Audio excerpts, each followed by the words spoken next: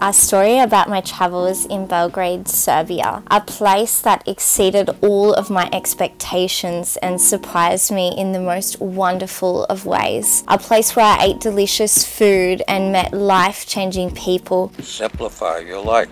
Don't sweat the small stuff. A place so full of rich history, turbulence, but with a population which has remained warm, happy and full of life. I love my time here and I want to share with you all of the memories I made in just a couple of days. Hello everybody and welcome to Belgrade, Serbia. We have just checked into our hostel, which is called what, Jo? Up accommodation. Up accommodation. Yeah, sorry, I would say up. No, not up.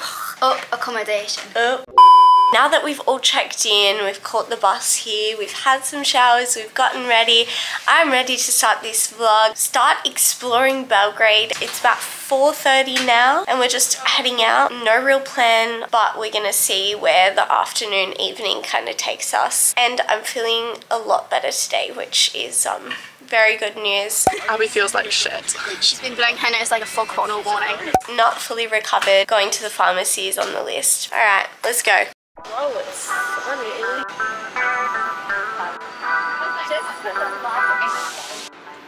We're lost. No, it's not in the EU. Not in the EU. Also, on phone contracts, it is not counted as euro. Hence why we have no mobile data. But I was running into a pole that was retarded. Yeah, so we have no, like, data. No phone service. We just wander aimlessly. We hope to find some currency converters. Yeah.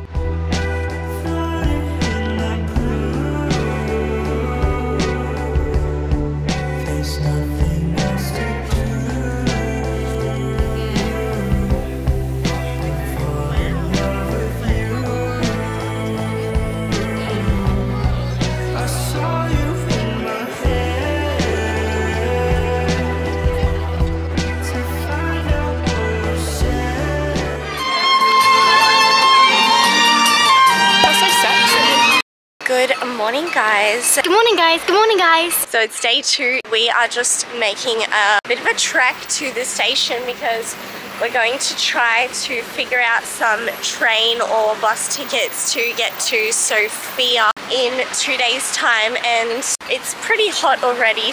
Sweaty.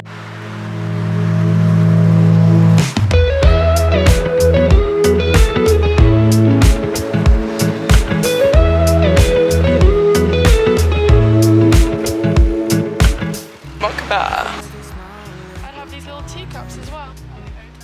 Oh, it's just a fabric store. I'm just intrigued by like what this is. This is like new, though. Maybe. Should we try one? So we're gonna steal Gemma's money. Everyone, look at her PIN number. Too late. Amber, what do you think the vibes are so far for Belgrade? Yeah, give us a rundown. Okay, so we're in Belgrade, or as the locals would say, Belgrade. 24 hours in and we're local. It's nice, it's different, it already feels quite far east. You can kind of see the juxtaposition of like the West's influence, but then also still a lot of architecture and buildings, so I'm not going to name drop. Cut. Top tip of Serbia, never stand on any kind of drainage cover. Why is I nearly that? fell through one. Yesterday we saw Gemma drop and it was cracked, and if we stood on it we'd have gone through. Yeah.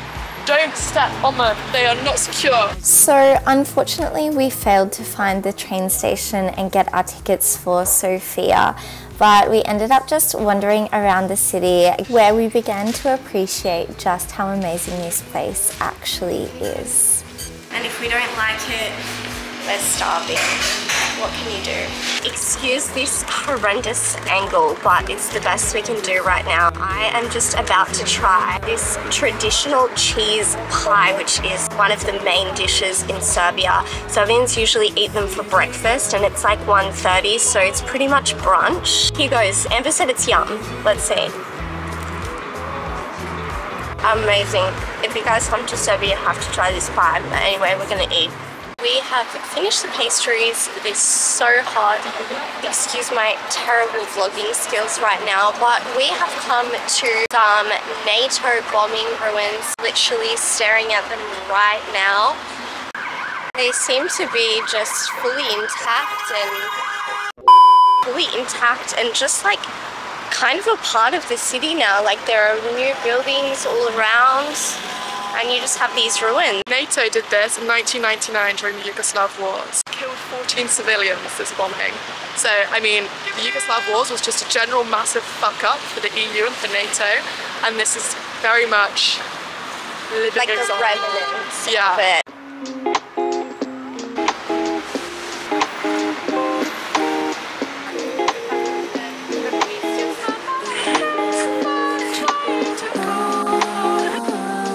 Gemma, look, all the pigeons are gonna follow you. Happy? No happy. Gonna try? It's just short popcorn. Oh, there's a giant panda. Happening.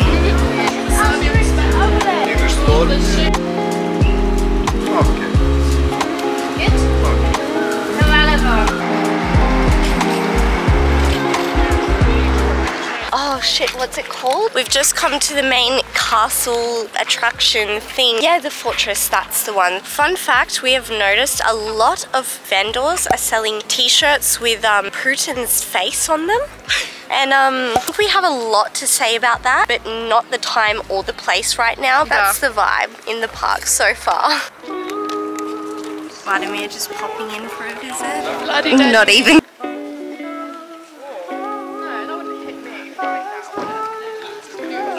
Whoa, blinding. Alright guys, so we have come to what we believe is the best seat in the house. Earlier we bought some Serbian desserts which kind of look like lemingtons. If you're Australian, you know, so I really wanted to grab them and not only try traditional Serbian food but also like hopefully it's a little taste of home. I will let you know. But look at this view guys. It is, well, the sun's blocking it, but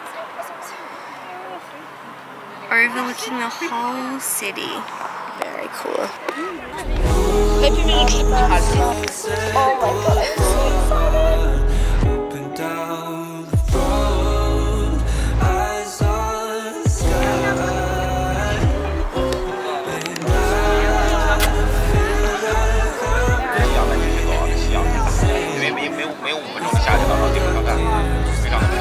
Chinese.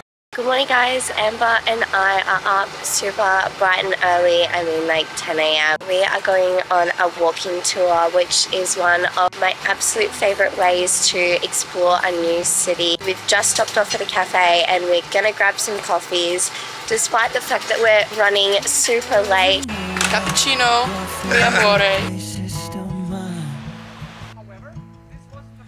Now I take the long way home, avoid what I can.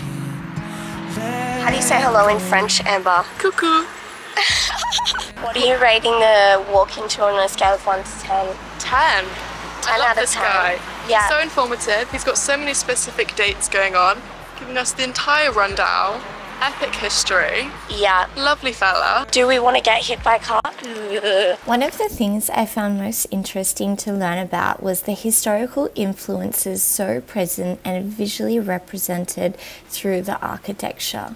It was an absolute fountain of knowledge. This is our new friend Tom. He's in our hostel, 74 years old, traveling the world, an absolute legend of a person. Tom, what did you think of the tour? It was pretty good. He was very informative. Better than some of the walking tours I've done. But I feel like pretty expertise now in the Serbian history. Anyway guys, we're gonna go get some street food for lunch. And yeah, we're starving. Yes. Struggle street.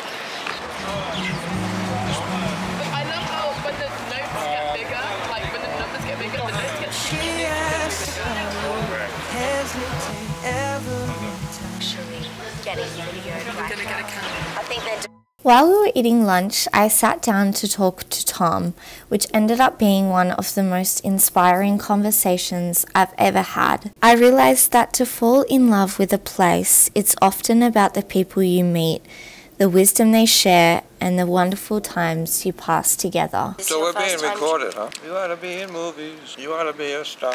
What do we reckon? Much needed. I'm a big foodie. Me too.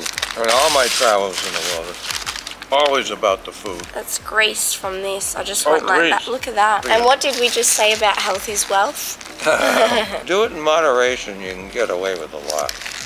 Oh, mentioning food, another shout out to Italy. I loved Italy. And the food is different from one end of the country to the other. That's another thing I eliminated from my life is stress.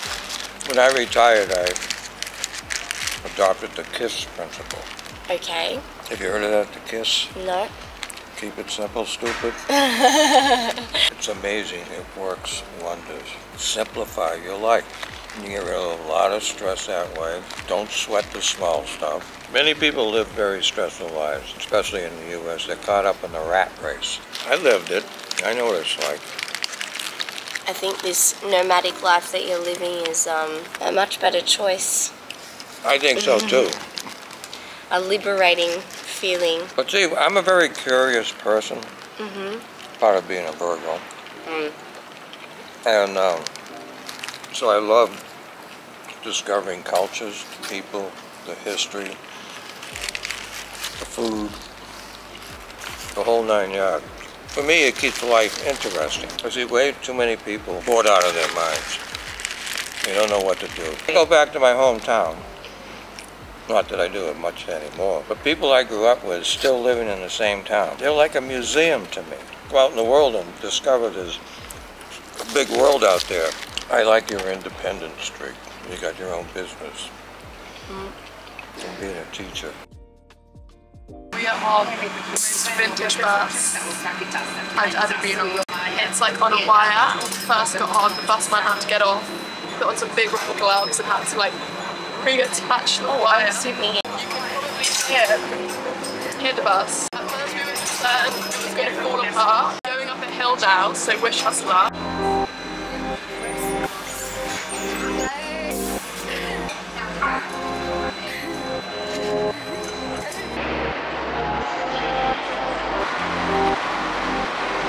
Success.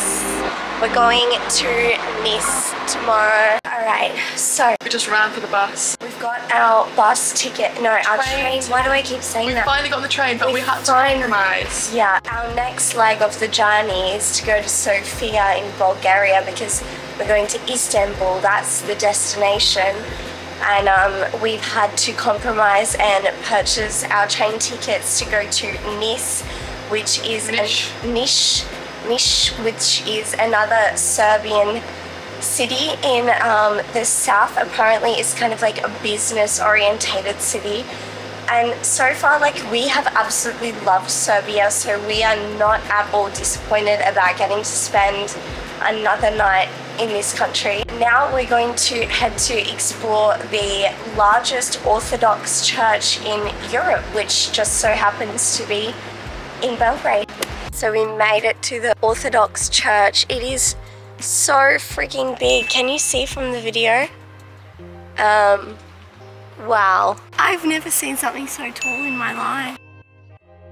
I just can't believe how big it is. Like, it's just... That's what she said. It's...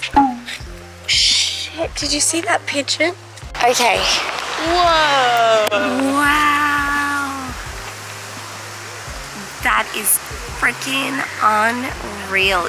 You just can't even see in the camera. Like, it is so incredibly big. Holy cow. Another wow moment in Serbia.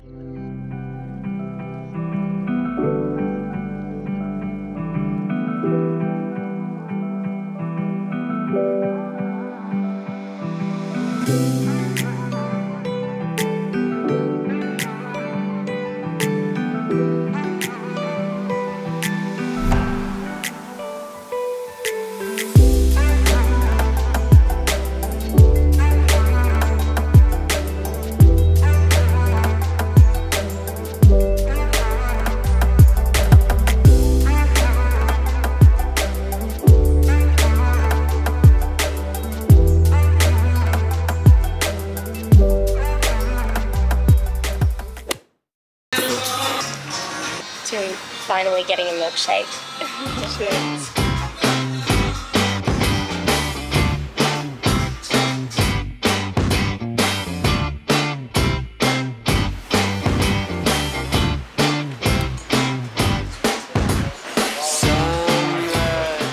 Finally onto a tram. We've done like every single thing that I wanted to do today, and finally it's Amber's turn. We're jumping on a tram and fulfilling her Serbian dream. Is this communist? Is this communist? That is the only question we've asked ourselves while being in Serbia. So, because Amber was so excited about getting on the tram, she just jumped on the first one and got us on the wrong number.